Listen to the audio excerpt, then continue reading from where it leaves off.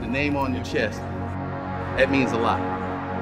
It means a lot to the guys here, to this city, for the way you participated, the way you busted your butts. Your reward is to be playing on this field today.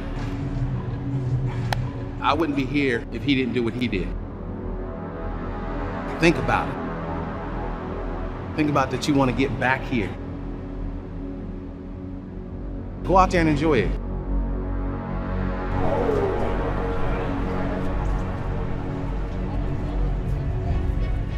You ready? Hank Aaron on me, Hank Aaron on three. 1, 2, 3. Hank Aaron! Hank had this vision. I remember talking to him on the phone one day for 35 minutes, talking about his vision for getting minorities opportunities to play the game. It was something very close to his heart.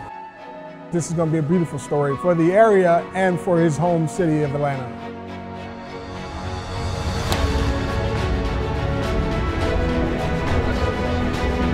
He was, in our eyes, the greatest player to ever play. What he did off the field, it's everything. We're a family when we're here, and when we leave, we'll carry on Hank Aaron's legacy.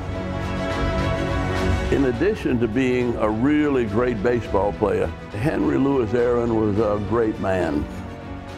When you'd ask him, was he ever nervous or was he ever afraid, his comment was, "I fear no man with a bat in my hand."